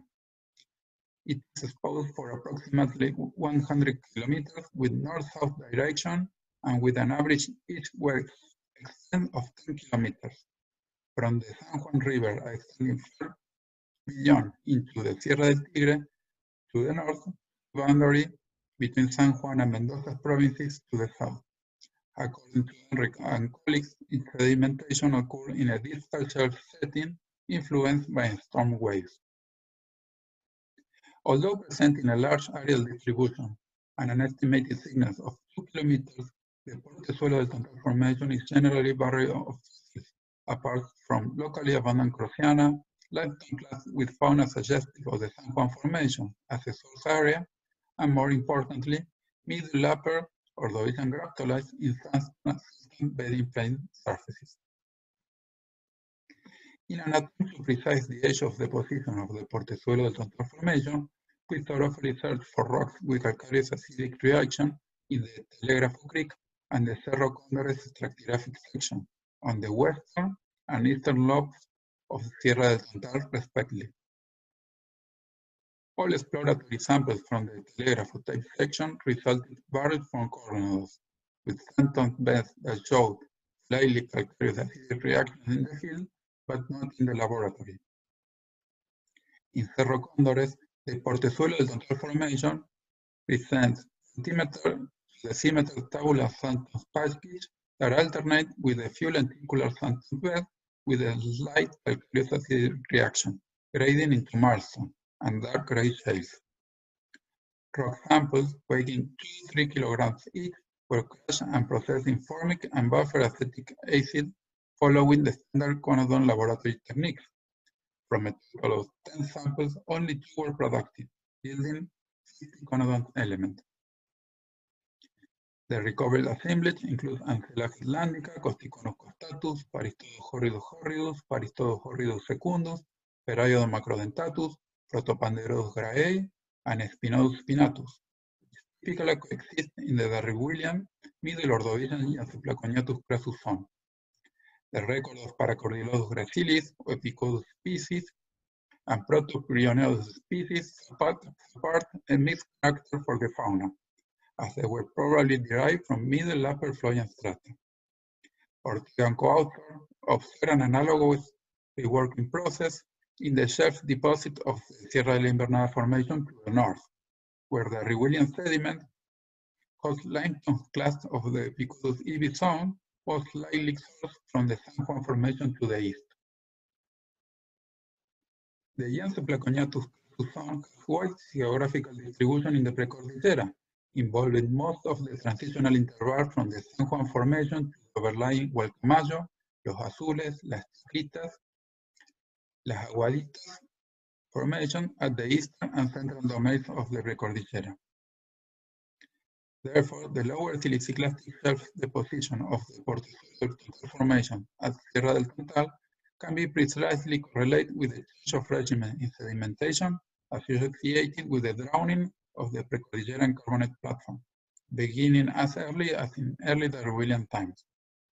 The recovery of middle upper Floyan reward conodont elements in the Portezuelo Central Formation also suggests active recycling of the carbonate platform to the east, possibly reflecting the Darwinian reconfiguration of the Precordilleran basin.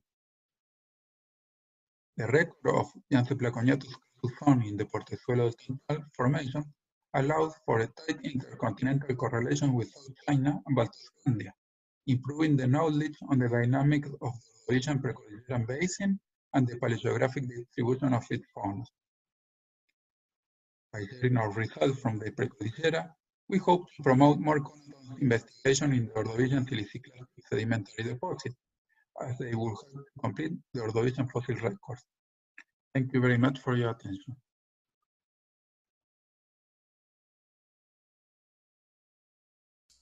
Okay, great. And I believe Gustavo is here. Yes. So if there are any questions. I'm sorry for the quality of the audio. That's fine. I think we could all hear it. And you had subtitles on. Okay.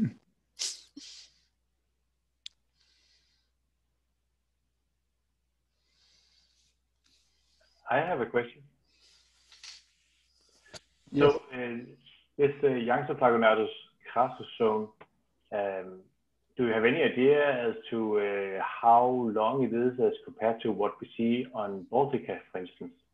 Is it a longer zone or is it the same, or what do you think? I don't have a clear response for that. Okay.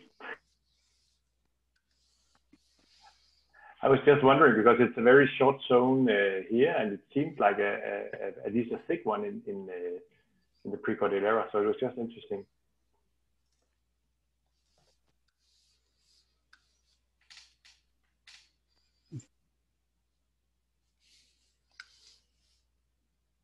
And any other questions?